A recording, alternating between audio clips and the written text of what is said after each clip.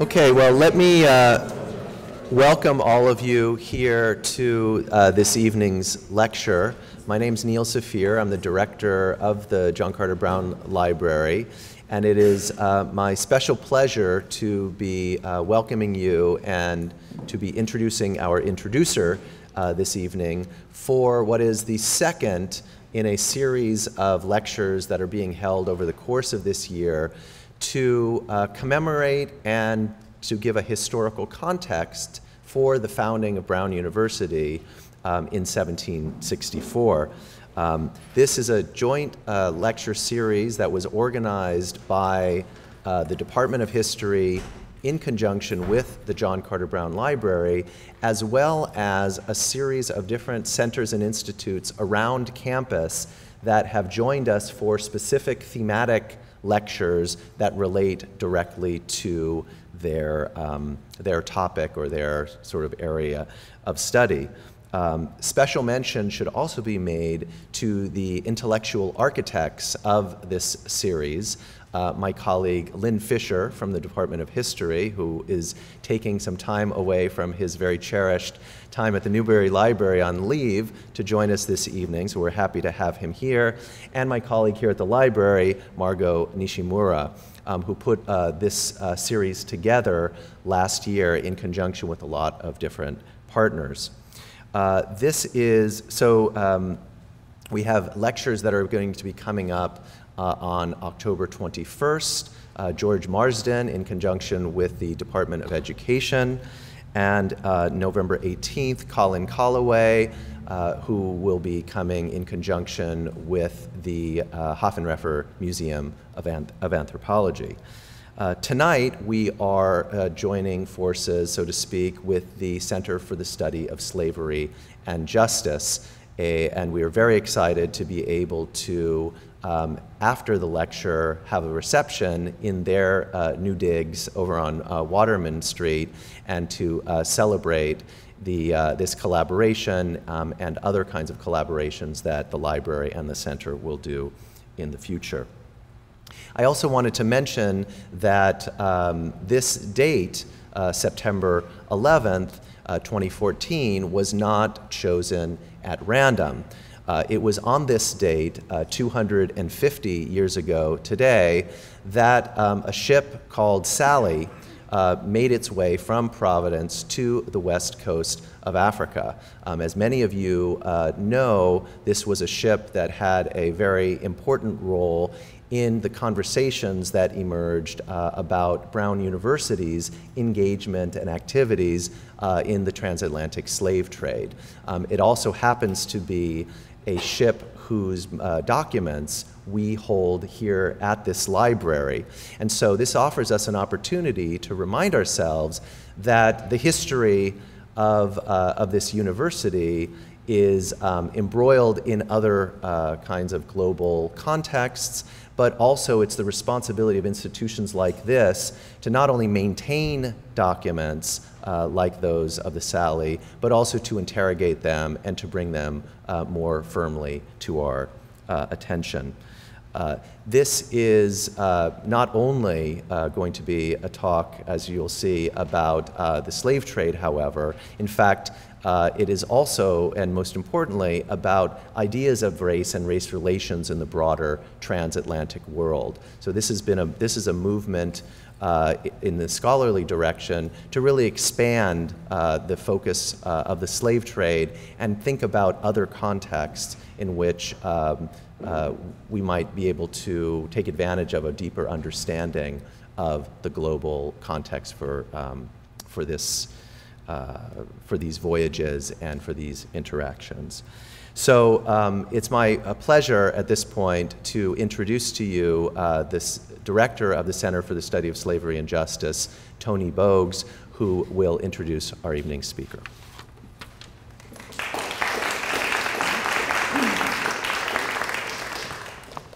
Thank you very much, Neil. Good late afternoon to everyone. I want to begin introducing my colleague, Professor Craig Wilder, with something he said fairly recently. This is what Professor Wilder says. Thinking for a living is an extraordinary privilege, a joy, end of quote.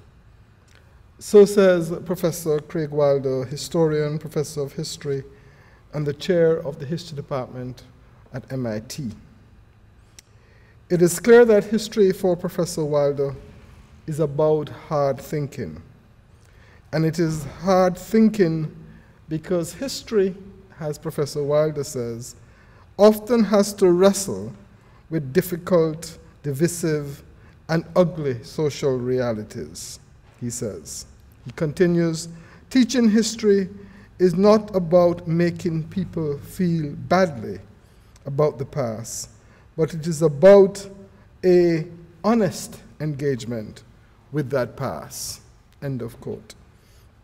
Professor Wilder's work has been about that kind of honest engagement. From his book, In the Company of Black Men, then A Covenant with Color, to his latest book, Ebony and Ivy, Race, Slavery, and the Troubled History of America's University, Professor Wilder has been probing that most difficult question of American history and American contemporary life, race, slavery, and American society. As the recent events in Ferguson has shown, the question of race is still one of the most difficult issues. But it is difficult not because it is troubling. It is difficult perhaps because we have not yet had a major public conversation about the meanings of race and racism in America. Facing this difficulty, wrestling with it, is at the invitation of Professor Wilder in his work. In other words, what he attempts to do is to practice a certain kind of vocation of history in which he grapples with the past, because as he says, we can't run away from the past, it follows us. With a PhD from Columbia University, an academic career that took him to Williams College, where I first met him when I went to give a talk there, and he was at the talk and we had a set of discussions, to Dartmouth College, where we often spoke when I went to visit Dartmouth, to MIT. Professor Wilder has emerged as perhaps in the nation's, one of the nation's most preeminent historians in questions of slavery and race. But this is not all he is. Beginning his career as a community organizer, he has not forgotten his roots. He has stayed true, if you wish, to where he came from, the community of Brooklyn-Stuyvesant in New York. He works with on curricular development with public schools in New York in low-income areas, and he's a senior fellow at the Bard Prison Initiative, which trains hundreds of men and women who are incarcerated for college degrees. This is a historian, therefore, for whom legacies, in quotation marks, what I would call the past in the present, because that's what legacies are, has profound consequences for, and it's a set of consequences in which he attempts to act. Therefore, he is, in my view, one of the most appropriate, if not the most appropriate speaker for this particular series on trying to think about formation of Brown in the world and trying to think about the early global context of that formation. It gives me great pleasure to ask him to speak to us. Craig.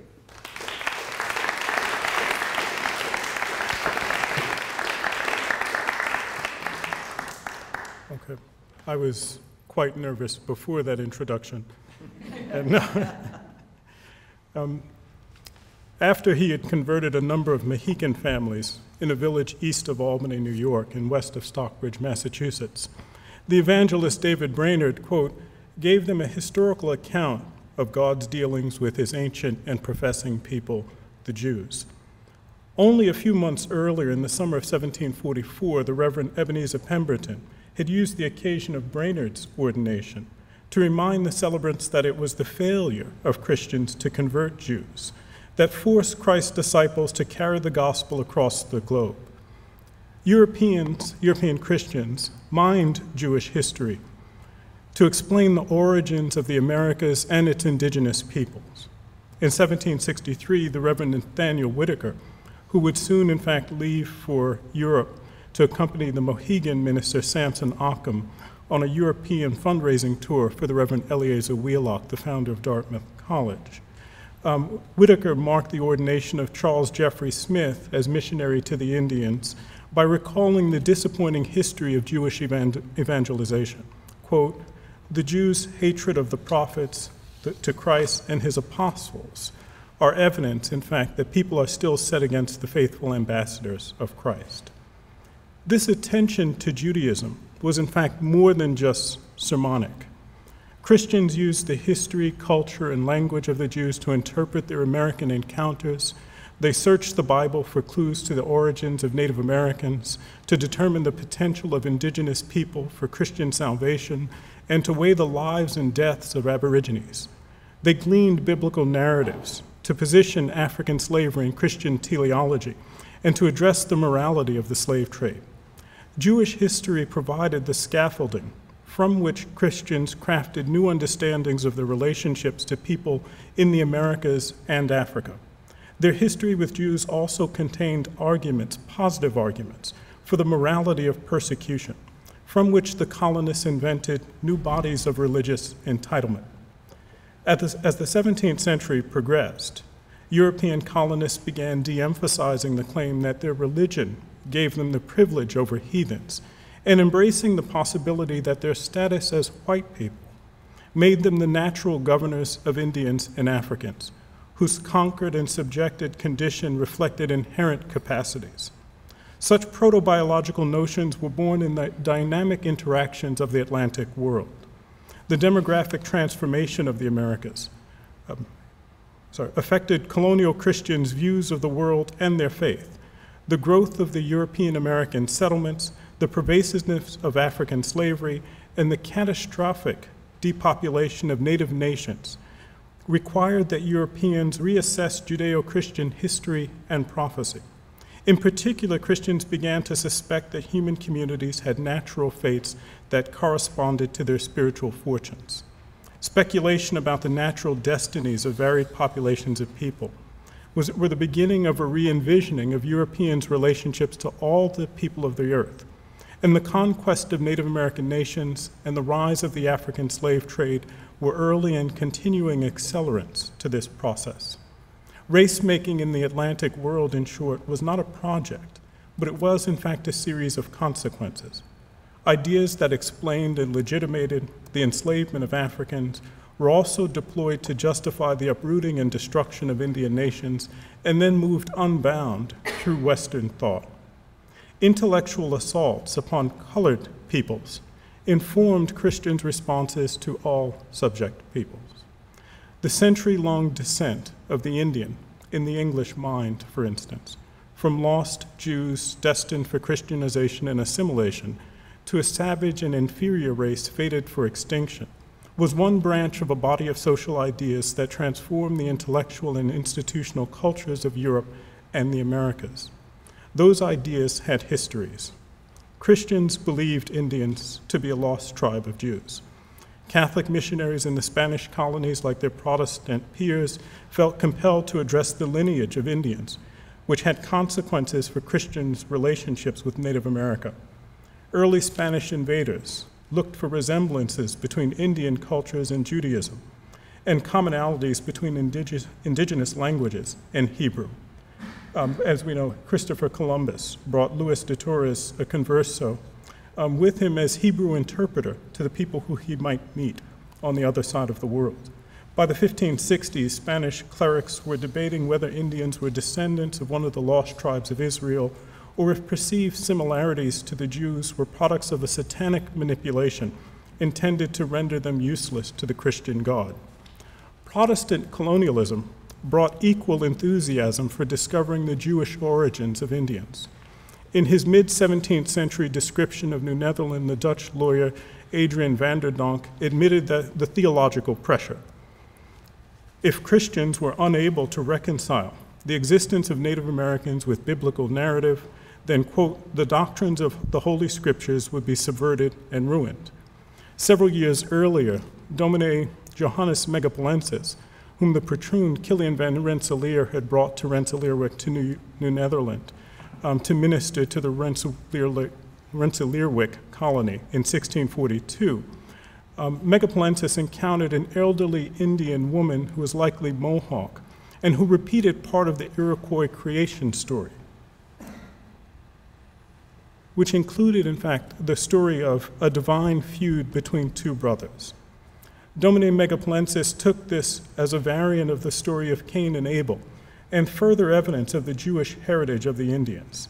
The Puritan divine John Eliot explained his fascination with Native Americans as in part of a product of his hope to, quote, that I might find under what covenant and promise their forefathers lived. Eliot speculated that they were descended from Shem, or in other words, he incorporated it into the story of the curse of Ham or the curse of Canaan. Other Puritan ministers pointed to a tendency to speak in parables as the link between Native Americans and European Jews. A critic of colonial Indian policy and a founder of Rhode Island, the Reverend Roger Williams, also saw parallels between Jewish and Indian cultures, including the anointing of heads and the exchange of dowries for wives. Rabbi Menashe ben Israel's treatise on the Jewish ancestry of American Indians validated this Christian obsession. The essay repeated the 1644 testimony of Aaron Levi to the Sephardic rabbis of Amsterdam. Levi said that he had encountered Indians in the Cordilleras Mountains of South America who revealed themselves to be Jews, who knew the Torah, and who traced their lineage to the tribe of Reuben. Thomas Thorogood, the Puritan minister, seized upon this evidence and expanded it. Indians were reluctant to eat swine, he wrote. They often dressed like Jews and intermarried within extended families. Jewish and Indian women offered further evidence of a connection. He postulated, in fact, that an ancient tribe of Jews reached Mexico and Peru, where the primary Jewish influence could be seen in temple architecture, the practice of circumcision, ritual sacrifice, and the knowledge of the Great Flood. The monumental architecture of Peru, Mexico, and the Mississippi Valley suggested that these Jews migrated north, separating into contemporary nations and undergoing a process of cultural devolution. In 1649, when Parliament ratified Edward Winslow's act creating the New England Company, it affirmed this link to Jewish history. The Society for the Propagation of the Gospel in New England, to the native people of New England, the first of the great British missionary companies and the model for the ones that will actually be constructed in England and Scotland, actually here in New England, becomes critical to this moment. The New England Company promised that education and evangelization of Indians would quicken the conversion of Jews and fulfill biblical prophecy. Missionaries were learning Native American languages, baptizing many indigenous people, and beginning the process of bringing Christian Indians, particularly children, into the English towns and households for education and apprenticeship. A work of God, in short, had begun in New England, and Parliament sought to hurry its course. Its progress required, quote, that fit instruments be encouraged and maintained to pursue it. Universities, schools, and nurseries of literature settled for further instructing and civilizing them. In New Spain, in New France, in New Netherland, and in New England, Christians looked for prophecies of their American experience. In 1652, William Pynchon published a treatise on the ritual and culture of the synagogue from Massachusetts, where there were no synagogues, and where it's not even clear that any Jews had ever visited. That same year, the Reverend Richard Mather of Dorchester ended an essay on the spread of the gospel among Indians with a promise of the inevitable reclamation of the Jews. Toward the end of his career, John Eliot prayed that Native Americans could achieve a more pure embrace of Christ than the superficial conversions of Europe's Christianized Jews. In 1667, Increase Mather asserted again Jewish conversion as a stage in the fulfillment of Messianic Christianity. A president of Harvard, Mather continued to insist upon the necessity of evangelizing Jews. Samuel Willard, a Harvard vice president, agreed. And later in the century, Judge Samuel Sewall remained sympathetic to the idea that Indians were Jews and that their conversion was in fact necessary. The European invasion of the Americas encouraged engagement with Judaism. In the 16th century, Cambridge University and St. Andrews University established their first Hebrew professorships. Royal endowments then soon funded Hebrew chairs across the universities. Students at Trinity College in Dublin were required to attend Hebrew lectures under John Stern, who also taught law and medicine. The divinity professor at Edinburgh gave a weekly Hebrew lecture, and in 1642, the university established a chair in Hebrew. Like many wealthy colonial boys, the second generation Richard Henry Lee of Virginia, also known as Richard the Scholar, studied abroad at Oxford, and his biographer notes that he afterwards made a habit of keeping, quote, his notes in Hebrew, Greek, and Latin.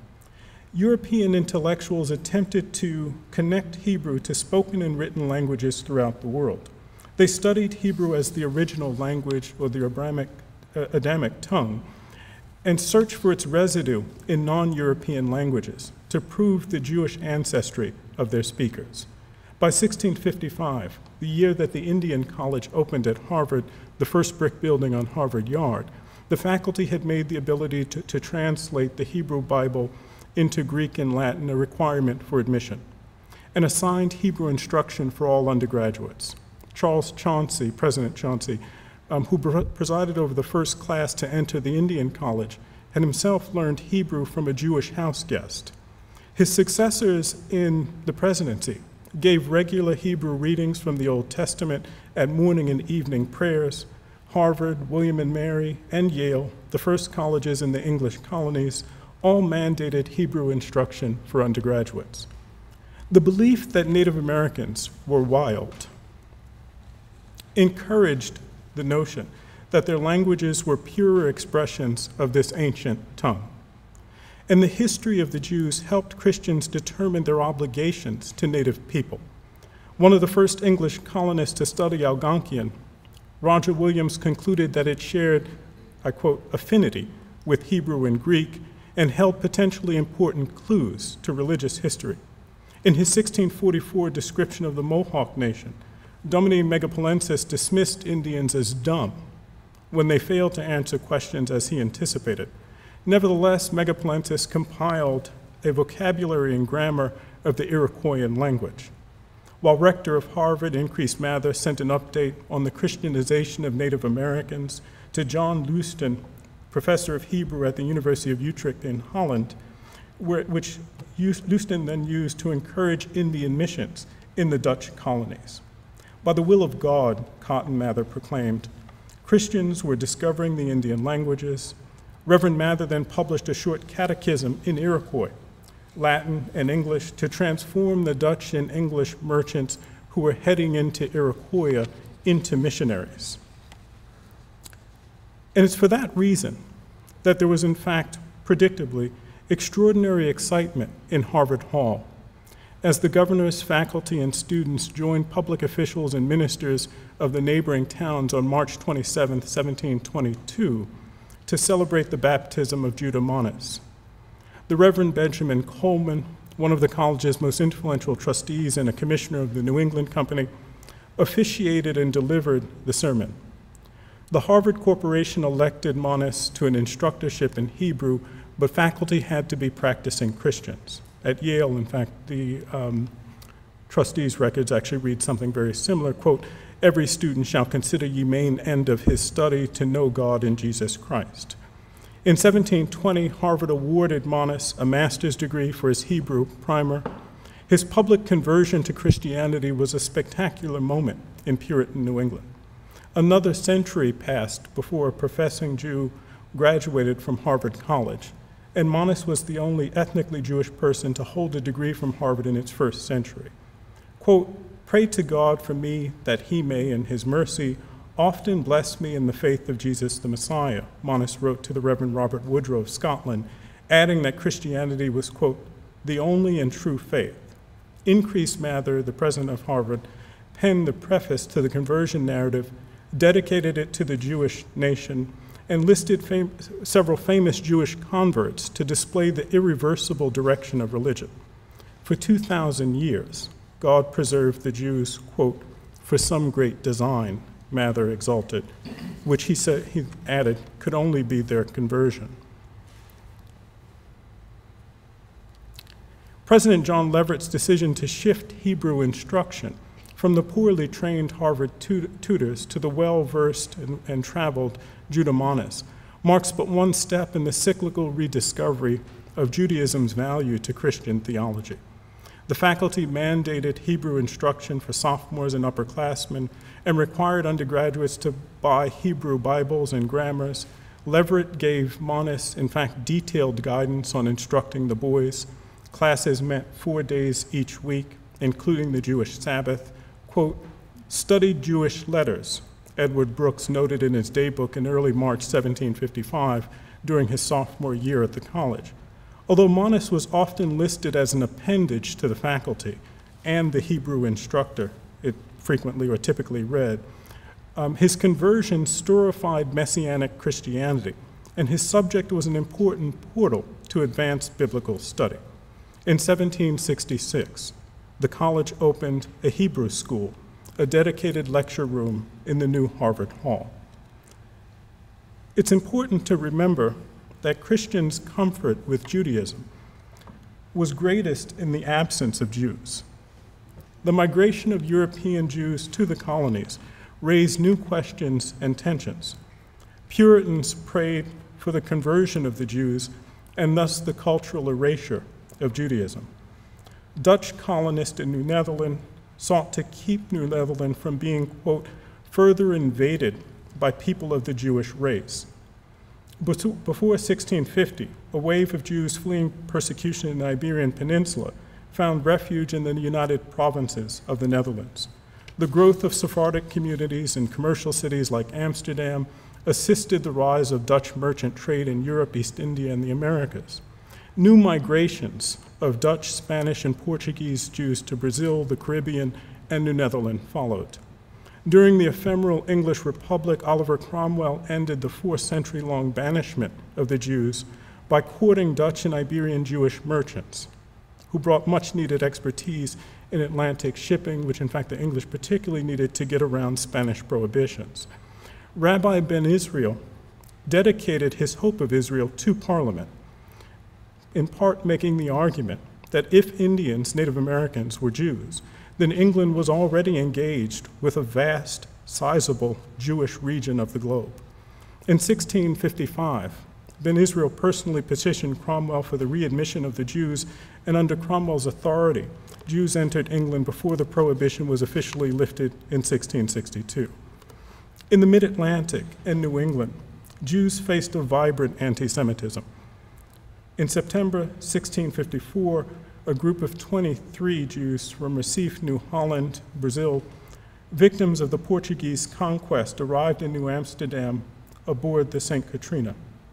Captain Jacques de la Motte sold their possessions at auction to pay for their passage and then secured a court order to hold 2 of the men for the remaining debt. Dominique Megapolensis dispatched a letter to Amsterdam complaining about the immigration of Dutch Jews from Brazil. Governor Peter Stuyvesant also protested against allowing Jews to, quote, infest his colony. Johannes Theodorus Polemus, later the Dutch minister out in Brooklyn in the Flatbush settlement, arrived on a second ship that carried another group of Jewish settlers. Dominic Polemus had earlier opposed the immigration of Jews to New Holland, and now in fact began the opposition or added to the opposition of the immigration of Jews into New Netherland. Aggravating Megapolensis' frustrations were that Jews coming to New Amsterdam were poor and needed charity, and he protested that the tiny community of Jews already in the city had given little to their support. Certainly, these Jewish settlers would attempt to establish a synagogue, he warned. The Dutch West India Company and the Classis of Amsterdam rejected the New Netherlanders' call for exclusion, but inclusion also had clear limits. The Sephardim could practice their faith only in the privacy of their own homes and could not open retail stores. Decorum also required that they build their houses in one section of the city and close together. And that's a quote, close together. The social position of European Jews was in fact increasingly ambiguous. The colonial Jewish population grew slowly but steadily as a network of Sephardic communities helped to link New York to Europe, to Africa, to South America, to the Caribbean. Quote, "It is possible also to learn Hebrew here as well as in Europe," the Reverend John Sharp proudly wrote of New York City in the summer of 1713. Quote, "There being a synagogue of Jews and many ingenious men of that nation." Reverend Sharp was a former Indian missionary who had lived with the Mohawk near Schenectady and preached in Mohawk country. Christian intellectuals discovered the utility of these loosely configured communities of Sephardim. Hebrew, in fact, remained a prominent part of the 18th century curriculum, but its purpose changed dramatically in the century from its sort of real rise within the curriculum. It increasingly served as a lens into the origins of Christianity, rather than for an instrument into discovering the origins of Native Americans and any religious obligations toward them. The Reverend Samuel Johnson, the founding president of King's College, now Columbia University, compiled and published his own Hebrew grammar book.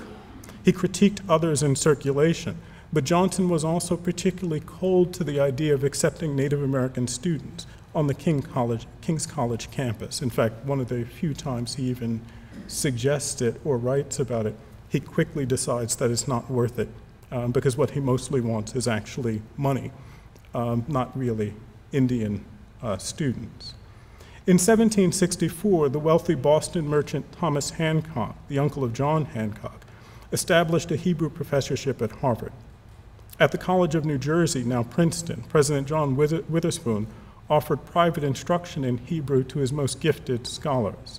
James Madison, who had begun studying classical languages while a boy in Virginia, remained in Princeton after his 1771 graduation, in fact, to improve his Hebrew under Reverend Witherspoon's guidance.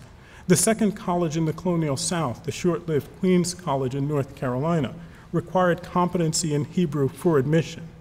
For a decade before he assumed the presidency of Yale College, the Reverend Ezra Stiles improved his command of ancient languages and religious philosophy by building closer relationships to the Jewish community in Newport, Rhode Island. That's never easy to pull off, that water thing. So, where the extension of religious freedom in Newport and full civil rights to all free people in 1652 had allowed Jewish settlement. Stiles celebrated the dedication of the synagogue in Newport, often attended services there, became a student of Judaica, mingled with prominent Jewish businessmen and philanthropists like Aaron Lopez and Jacob Rodriguez de Rivera, and sought instruction from learned Jews, including the Dutch rabbi Isaac Tura. He learned Hebrew, earned the friendship of a half-dozen rabbis, and forged close relationships with Jews in New York, Pennsylvania, and Rhode Island. Quote, finishing a Hebrew letter to the Rabbi Karagal, the minister hurriedly wrote in July 1773, troubled that he had not had time for revisions before the Middle Eastern visitor departed for Barbados. Karagal had served Jewish communities in Curacao for 2 years and in Jamaica for a year. Reverend Stiles gave an address in Hebrew at his Yale inauguration. He added Hebrew to the college seal, and he secured a portrait of Rabbi Karagal for the campus. If the dominion of Christians over Jews suggested a spiritual hierarchy, then the tyranny of Europeans over Africans and Native Americans could indicate a natural order. A century of ideas linking human complexion to the social fates of particular peoples eased the debate about the fate and place of Native Americans and Africans in Christian prophecy. The status of Jews was also in flux. European Jews were moving throughout the Atlantic world. They invested in Dutch West India and the Royal African Company. A single Jew perished with the failed attempt to plant a colony in Roanoke, Virginia in 1585. Sephardim settled in New Netherland. In New Holland, they could act as middlemen, moving enslaved Africans between the Dutch West India Company and the planters.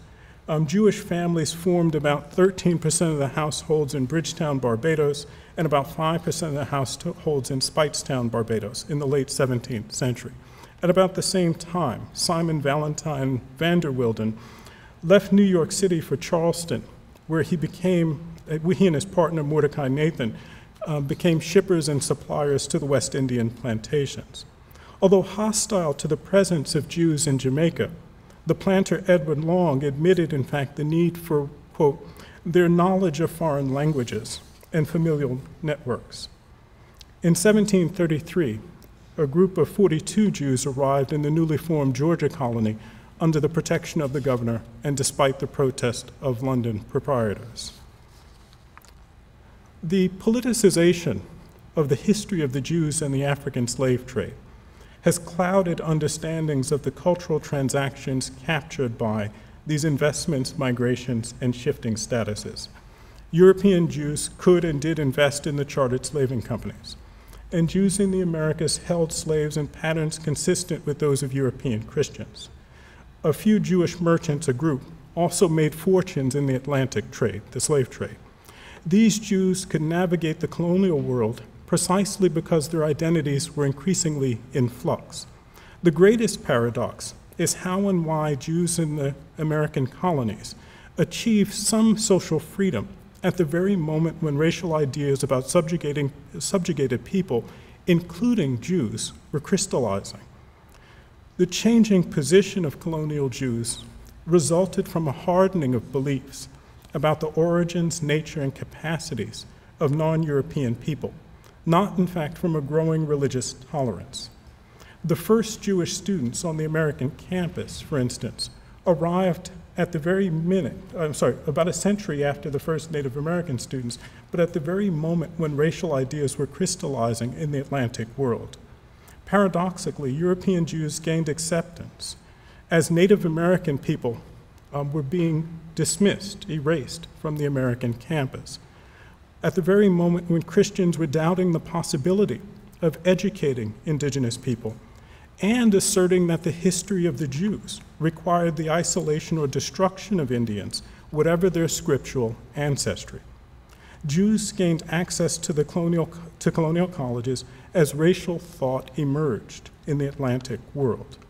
The Enlightenment's rationalist orientation toward learning opened the study of natural, social, and metaphysical phenomena, including religion itself, to people of different traditions, and created an intellectual space for inclusion.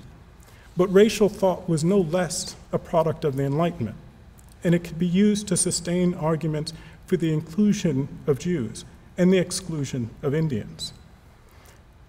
When European and European American intellectuals explored Judaism and Jewish history for clues to the origins of Native America, they were also rummaging through the legacies of Christian anti-Semitism. One example, the axiom that God sent plagues and wars to punish Native American communities for heathenism went largely unchallenged in the colonies. And the assignment of Jewish ancestry to Native Americans, however speculative, made this heavenly verdict even more credible. If Indians were Jews under this logic, then they were not the innocent occupants of an unknown land, but unrepentant sinners who had long, perhaps too long, escaped God's wrath. Whatever the lost tribe of Jews peopled the Americas, they still collectively bore Jewish guilt. Cataloging and condemning the atrocities of the Spanish crown and the Catholic Church against the indigenous people of the Americas, the Reverend Thomas Thorogood of New England had nonetheless concluded that all of those brutalities were consistent with, quote, the plagues threatened unto the Jews. It was a remarkable moral renovation of, in fact, a human tragedy. When God scattered Israel, one of its tribes found its way to the Americas, as did the wolves and the bears of the forest, the minister surmised, and the Christians who reached American soil thousands of years later delivered a belated but divine vengeance. The reconfiguration of colonial society was particularly pronounced on campus. In 1762, the Manhattan merchant and King's College trustee John Watts wrote to Moses Franks, the son of the New York slave trader Jacob Franks and Abigail Levy, recommending Dr. James Jay, who has, quote, undertaken to serve our college and I hope may succeed. Franks was operating as the foreign agent for King's College, now Columbia, in Europe.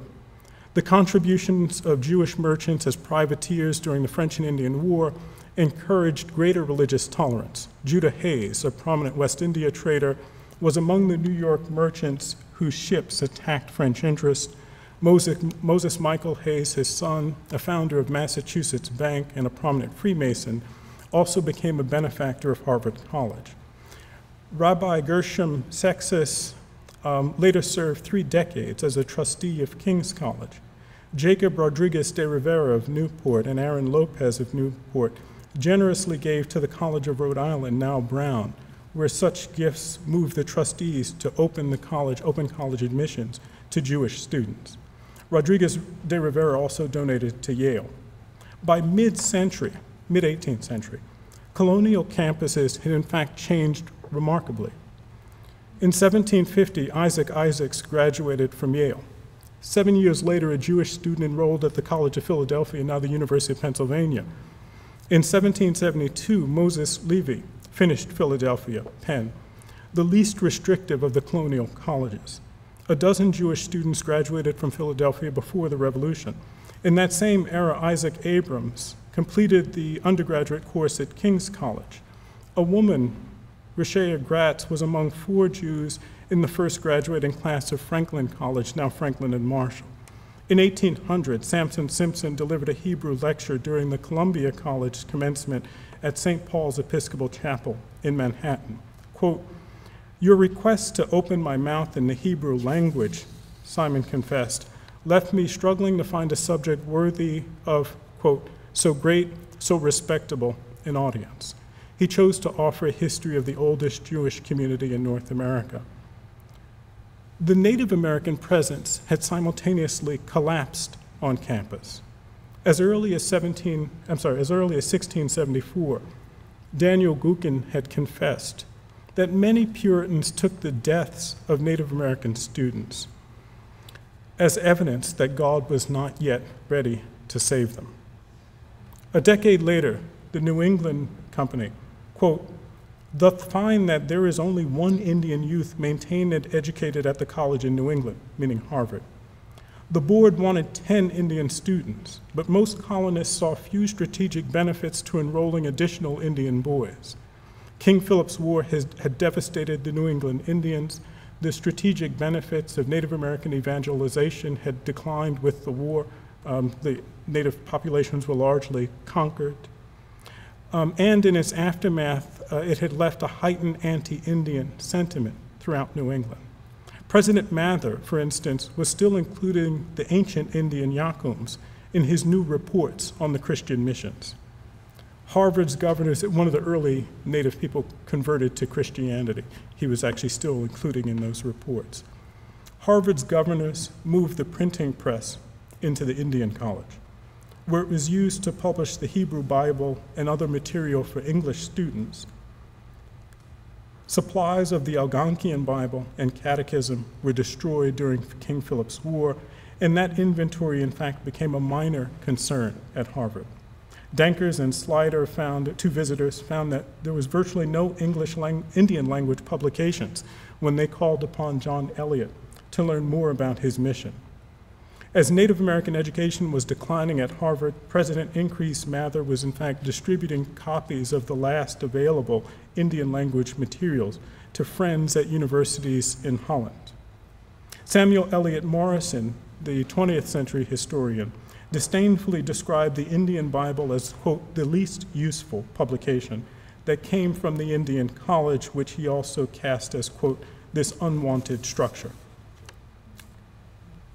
Indian missions, in fact, became little more than campaign slogans for American colleges raising money in Britain, whose agents in turn blamed Native people when confronted with the absence of Indian students on campus. Morrison argued that President Henry Dunster had actually only promoted the Indian College to begin with, to get money to actually fix Old College and to subsidize English students. In fact, as soon as the building opened, President Charles Chauncey began to flirt with the idea that it could be used for something better than housing Native Americans. He converted the building for the use of for English boys, and in little time, Indians were actually swept from Harvard Yard. The school came to a rather ignoble end.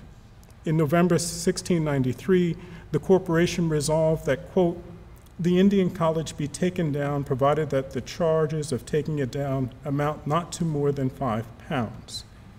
The board then sought the New England Company's permission to repurpose the bricks, which were eventually sold for £20. In 1732, the governors of the College of William and Mary in Virginia built opposite the president's house, Bradford Hall, the Indian College, which still frames the formal center of the campus. But the Virginians' commitment to Indian education also crumbled rather quickly. And within a few decades, the building was being used to house white students.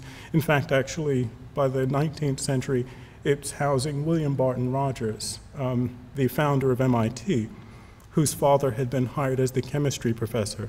And they move into Bradford, the family moves into Bradford, and Bradford has its own supply of slaves, slaves assigned to take care of the building. Harvard remained the primary beneficiary of the New England Company, in fact, despite the absence of Native American students. Why? By the mid-18th century, American colonists had new confidence in the natural bases of human difference, from which they could justify and project the social hierarchies around them. Once treated as an immutable trait, religious distinctions and cultural distinctions, physiologically distinctions, could not in fact be logically punished out of existence. There was little profit in struggling to uplift Native Americans whom secular knowledge and religious knowledge now judged unsalvageable. In 1773, the board of Newark Academy in Delaware, Newark Academy is a small preparatory school that actually is the school that the current University of Delaware originates from, sent Dr. Hugh Williamson and the Reverend John Ewing, two of their Philadelphia trustees, on a fundraising trip to Britain. The trustees now made no pretense at the education or evangelization of Native people. Rather, their new appeal emphasized the need for academies to meet the demands of a growing colonial population, quote, lest they become as ignorant and as barbarous as the savage Indian nations, their neighbors. Early in the 18th century, Cotton Mather had objected to the idea that people with white skin were privileged before God. He rejected the claim that color had divine meaning, but he accepted that it had some meaning. The latter point would have actually been hard to deny. His neighbors' ships were carrying captive Africans to the southern and West Indian plantations. Merchants were selling enslaved Indians into New England. The military decline of the Algonquian language nations had left numerous Native American communities dependent on and vulnerable to the colonist. The African population of New England had been rising with the slave trade while Europeans were being exempted from servitude. Color had become an obvious indicator of status. Reverend Mather, like his counterparts in Maryland, Virginia, and New York, could encourage the baptism and religious education of slaves, confident that color trumped faith, and conversion would not implicate the social position of enslaved people. Anti-Semitism had not, in fact, eroded at that moment. It was rather being incorporated into a new conceptualization of human affairs. The fact that Jewish traders were routinely partnering with Christian factors, insurers, captain, and crewmen was itself a symptom of an increasingly secular understanding of human relations. I'll use the local merchant Aaron Lopez as an example. In May 1765, Lopez contracted Henry Kruger Jr. of the New York slave trading family for guidance as he began trading between England, Africa, and the West Indies. Kruger had relocated to Bristol, England to run that end of the family slaving enterprise, and that relationship cost Lopez £10,000. But his greatest success, Lopez's greatest success, came after he hired Captain Benjamin Wright, a self-described, quote, Presbyterian old Yankee with an excellent reputation in the Caribbean and African trades. Quote, as we entertain the highest opinion of your abilities and experience in the trade, Lopez and Rodriguez de Rivera's 1774 instructions to Captain William English began, in which they gave him, in fact, wide authority to pilot their brigantine Anne and negotiate for slaves on the African coast. Through such relations, Aaron Lopez built a merchant house that included full or part ownership of more than 30 vessels. Lopez is actually an interesting lens into the way in which racial and social thought was dramatically shifting in the 18th century world, and the way in which that shift pivoted on the slave trade and the demographic transformation of the Americas. On October 13, 1752, Duarte and Anna Lopez landed at Newport, Rhode Island with their daughter Catherine. Benjamin Gomez, a Sephardic Jew from New York City, circumcised Duarte. The Lopezes changed their name to Aaron and Abigail and called their daughter Sarah. They remarried in a Jewish ceremony. These were the final acts, these were acts of emancipation. Exposed as a practicing Jew, Aaron's older brother Jose had fled Lisbon, Portugal, fearing persecution. Jose settled in New York City, taking the name Moses before removing to Rhode Island. In Lisbon, the family had worshiped secretly, intermarrying with other Jews and concealing their faith to avoid discovery. In North America, the Lopez family emerged into an open but unequal society. Quote, the Jews' synagogue sat on Mill Street, just south of Wall Street in Manhattan. And the Jews' burial ground lay to the north, beyond the boundaries of the city, where the meadows and trees flanked the road to Boston. Such were the limits of tolerance between free people. In Newport, Aaron Lopez partnered with Jacob Rodriguez de Rivera. In 1762, a decade after his arrival, Abigail Lopez died, and Aaron Lopez remarried Sarah Rodriguez de Rivera the following year, the daughter of Jacob Rodriguez de Rivera. Abraham Pereira Mendez, Lopez's son-in-law, an experienced New York trader, worked as his factor in Jamaica. The correspondence of Aaron Lopez records his descent into the miserable business of enslaving human beings, calibrating the levels of confinement and anguish to maximize the value of human cargoes, and calculating financial loss from those who died. Quote, I stepped on board Captain All's ship in order to view the slaves, Pereira Mendez wrote from Kingston to explain the poor returns on one of Lopez's investments. Quote, the reason is because the major part of them are small things, and those that are large has age on their side. In 1766, Lopez's vessels brought nearly 150 enslaved Africans to market in the Caribbean. That same year, he sent the America, his ship, to Portugal to rescue his older brother Michael, or Abraham, his sister-in-law and their children.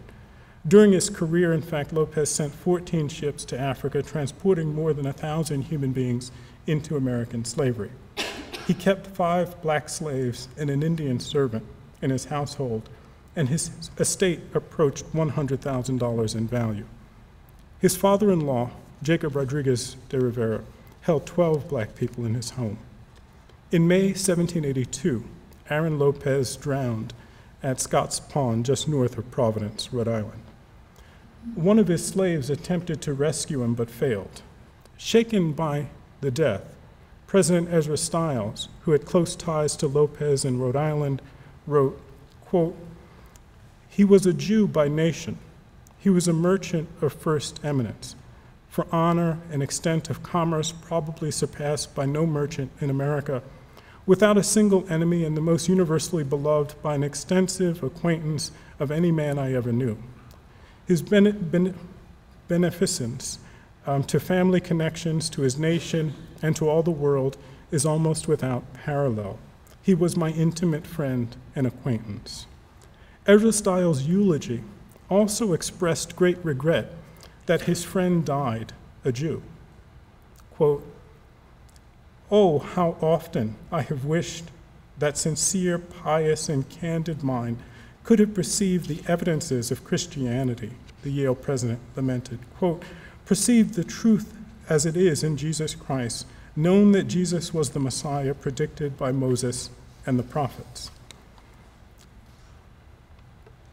The relationship between Stiles and Lopez and Stiles' reading of that moment provides a peek into how and why American intellectuals were able to incorporate Jewish history and the history of anti-Semitism into a deeply racialized vision of national and social progress in the late 18th century.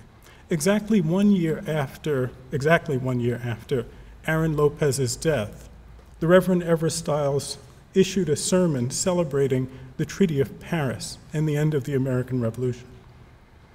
He lauded the rise of the whites, whose numerical growth alone proved divine favoritism. God intended the Americas, he wrote, quote, "for a new enlargement of Japhet, reclaiming the curse of Canaan," from the Old Testament. He defensively insisted that Protestants had faithfully purchased Indian land to erase any sense of historical wrong. He crafted a bizarre defense of conquest in that sermon. The surviving Indians benefited from colonialism, he would argue, since the value of their remaining territories had increased thousands of times. Projecting the growth of the white population to 300 million, Reverend Stiles predicted, quote, "a constant increasing revenue to the sachems and original lords of the soil for whatever lands the survivors could hold on to." That odd rationalization of a human tragedy was made worse by President Stiles' confidence that any remaining social injustices would disappear with Native Americans and Africans themselves, whose decline in his mind seemed inevitable. It was God's good providence, he continued, that the vanishing of non-white people would also erase the moral problem of dispossession and enslavement. Breaking with a long theological tradition, Stiles in fact rewrote the Old Testament narrative that explained the rise of slavery in the Americas. Filled with allusions to superior blood and other suggestions of European supremacy, President Stiles' sermon exposed the tight braiding of 18th century thought. Quote, "can we contemplate their present and anticipate their future increase and not be struck with astonishment to find ourselves in the midst of the fulfillment of the prophecy of Noah?" Jewish merchants and Jewish students in the colonies may well have found some social freedom, but it was in an unstable, treacherous, and situational whiteness. The passing of the matriculating Indians and the coming of the Sephardim was not, in fact, an inevitable step in the development of the American colonies. The inclusion of Jews resulted from the evolution of new arguments about human populations. Sorry, I grabbed one too many pages when I switched over. Okay. It might well be seductive to read the story of the emancipation and rise of the Lopez and Rodriguez de Rivera families as a singular tale of Jewish redemption and African persecution. But that focus risks diminishing the actual saga of modern slavery. Jews in the transatlantic slave trade and living in the Christian slave colonies operated within an evolving racial civilization from which few subjugated people would escape. Racial beliefs created space for the social incorporation of Jews in the Atlantic world precisely at the moment that they began to question the humanity of Jews in the Atlantic world. The ascendance of the biological racism that questioned the humanity of non-European people also redefined social relations among people of European descent. Early racial categorization traced human color and geography, Asians, Africans, Europeans, and Americans, but it did not take long for Atlantic intellectuals to question whether such regional and complexional fissures were the only evidence of divine or natural favoritism. If dark skin was a timeless indicator of inferiority, then there were likely also indicators of Jewish cultural, spiritual, and even biological inequality. In fact, the very history of frustrated Christian missions and failed conversion crusades made Christian anti-Semitism receptive to racialization. Jewish emancipation was neither absolute nor unconditional. The ascendance of scientific and theological racism revived anti-Semitism by rupturing the humanist underpinnings of Judeo-Christian philosophy, which, as Albert Lindemann argues, freed Western philosophy to, quote, introduce various other refinements within the hierarchy of 18th century thought, including, in fact, arguments for biblically based racial categories. In the end, then, part of the reason why this moment in 18th century history becomes so important to us is that, in fact, actually, it really calls for us to think carefully and critically about the ways in which the histories of African Americans, Native Americans, colonial Jews actually get braided together in the 18th century world and can never be understood without reference to each other. Thank you.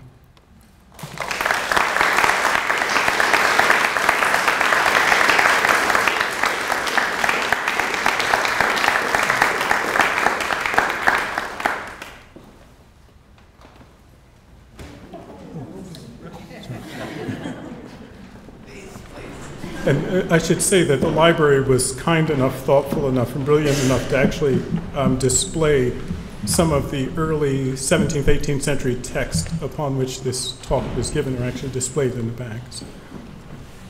Yes, ma'am.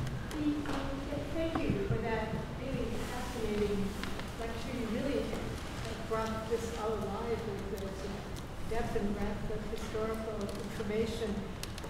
When I was listening to you talk, being an archaeologist who works in Mesoamerica, and there's a lot of activity there of Mormon archaeologists, right. And Mormons still hold to this tenet that it's possible that that indigenous Americans could be one of the lost tribes of Israel.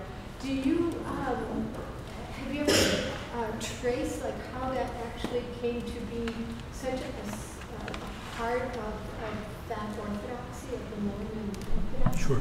I mean, I think the most immediate answer is actually we have to remember the way in which the Bible actually provided the history of the world for Europe in the period of expansion, so that the Bible was in fact the chronology of human history. And therefore, as Adrian van der Donk, the Dutch attorney who's describing the Mohawk, as he points out, if you can't explain the origins of Native Americans using the Jewish Bible, the Old Testament, then in fact actually all of Judeo-Christian thought Judeo-Christianity becomes a regional religion if it can't explain the globe. And so in fact actually that pressure is there immediately. And so you can see this also in New Spain. I've been working recently on Catholics, the Catholic Church and slavery. And in New Spain in the 16th and particularly the 16th century, early 17th century, there's quite a bit of activity among the religious orders, theorizing and creating, in fact, a biblical history that's consistent and that explains the Americas, incorporates the Americas.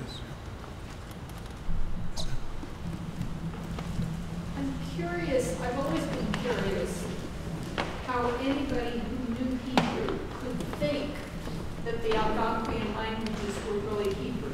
To me, this is like saying Chinese is really Hebrew. And I wonder... Well, wait, I should say we do say that. That actually comes right in the next century. Okay. Yeah. But I wonder whether the presence in the English colonies of actual Jews, do they recognize that the Algonquian languages are not, in fact, a variant of Hebrew? In other words, does their presence Go ahead. weaken that argument? Well, no, not particularly. Remember, actually, that when Menashe ben Israel actually publishes that treatise, when the treatise on the, discovering the lost tribe in the Cordilleras Mountains is published, that becomes extraordinarily popular among theologians and is used, in fact, as immediate evidence of and authenticating. Ben Israel's willingness to add credence to it actually really gives it a kind of status for Christian intellectuals on both sides of the Atlantic. Where in New England, and I don't like to describe this as a kind of conspiratorial, it's not that they're, it's that in the worldview that they're holding, this must be true.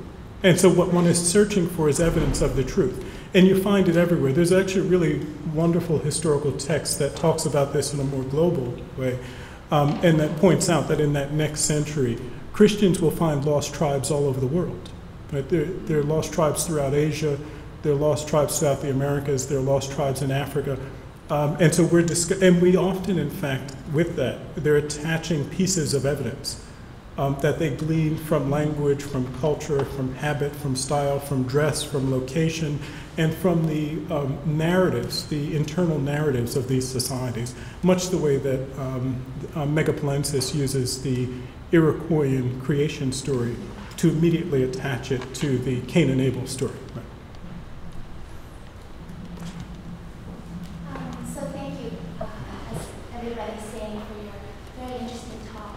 I wondered if you could tell us a little bit more about the comparisons that might arise when you continue research in Spanish America. I'm thinking about all the cases in the Inquisition that I've read a little bit of conversos being found, especially in New Mexico, for example. And the Inquisition's main fear is that they'll talk to the Indians and that the Indians will be Judaized. So I wondered if maybe you could tell us more about where this is going in terms of like this entangled history. Where the entangled history is going? Right, because you mentioned that this might be further research for you for your production of the new study. No, that's more ambitious than I want to be at this point. Right now I'm trying to sleep. But yeah, actually, in fact, this talk came from, there were, in the Ebony and Ivy book, there were 5 chapters that got removed over time because it was about 200 pages longer than the book that was published. And so I've lived in discomfort with those 5 chapters for a long time. And this was the last one to be removed. It was the one that I was holding on to the longest, in part because I think working through this relationship between how one tells this story of the arrival of European Jews into the American colonies, the Sephardim in particular, the Native American history and African American history simultaneously, the problem of wrestling with that and understanding what the language is for actually explaining, and for the fact that we have to explain the relationship between these populations of people, or we will never understand their experiences. Right? I believe, in fact, that modern racial thought has as its foundations early modern anti-Semitism. Right? Early modern anti-Semitism is the scaffolding from which we actually build, in fact, a body of new ideas that emerged by the 19th century into a sort of crystallized, racialized vision of the world. And that element is never really removed. And so in part, for me, the real challenge has been wrestling with how to discover a language for talking about these experiences that will help me actually think through all of my work as an American historian. Not only this problem, but in fact, with the realization that this problem reminds me that African American history, the history of Native Americans, are always in dialogue. Just a last couple of questions, and we have time to read. You've been waiting for them. I think that's a really profound idea. I think you're really catching something talking about this idea of a lost Israel and America's being a justification for colonialism and conquest and everything else.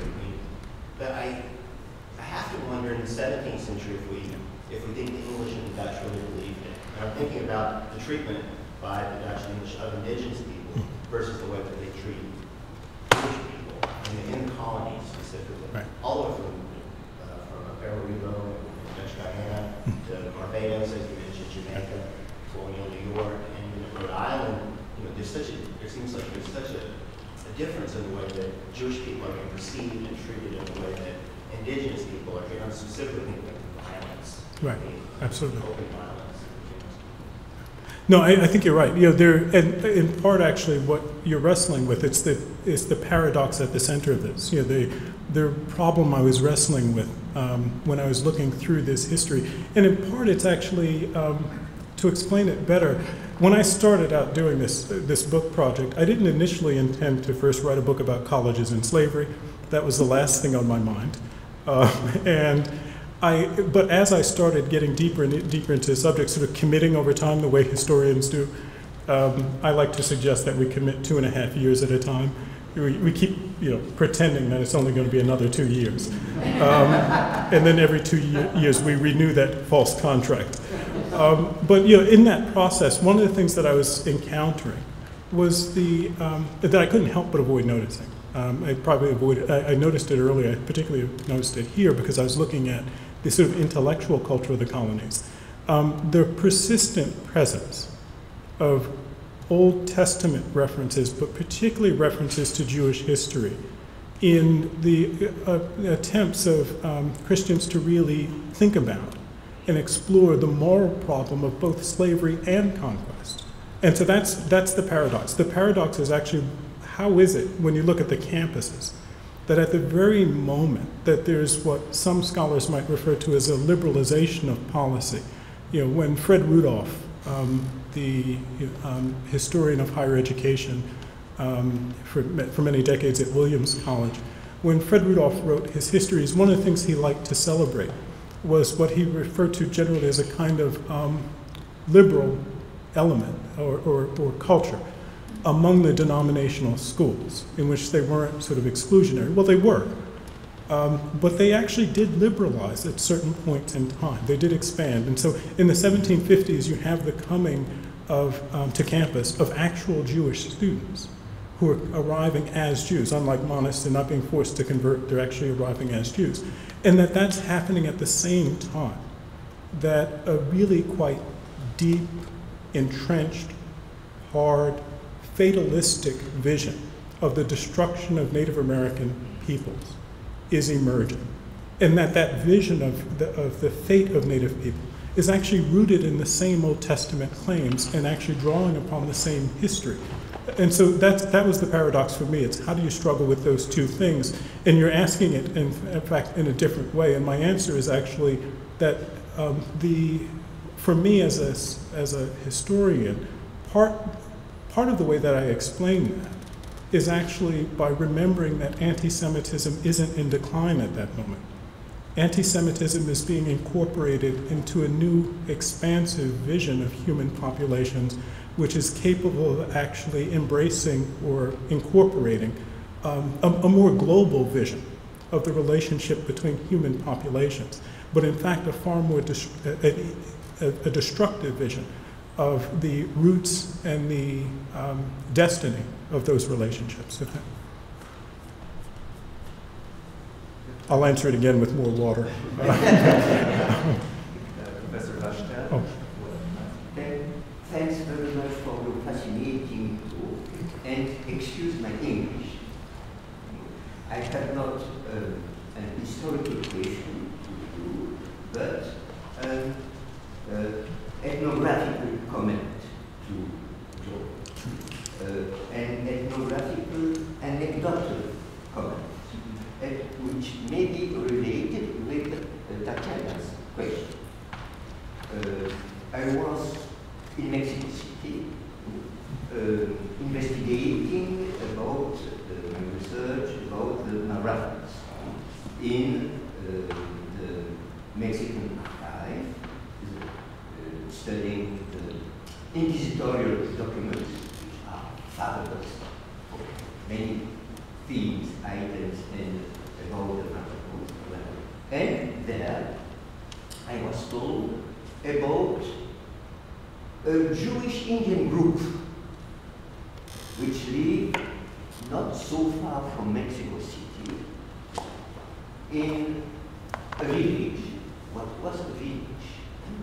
Called Venta Prieta, near which today is a suburb of Pachuca, the famous silver mine of Pachuca, which and about this Indian Jewish community, there are some arrests in the former century, and during the 60s, 70s, were published many articles from journalists and even from scholars.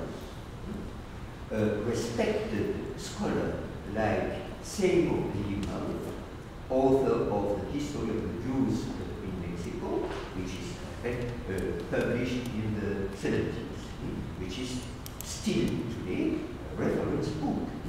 And he published an article about not the Jewish Indians, but about the Jewish mestizos. Well, so I was, of course, very interested by this enigma and